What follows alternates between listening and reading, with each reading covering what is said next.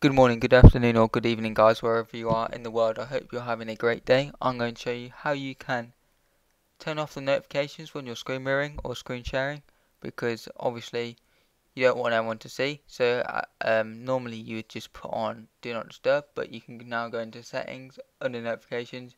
You can turn off notifications when screen sharing or screen mirroring, and basically that just means that I'm pretty sure the screen uh, that your screen mirroring to shouldn't show the notification, but your device should still show the notifications, which is really cool. You no longer need to have Do Not Disturb on. So that's a cool, neat feature now in iOS 15.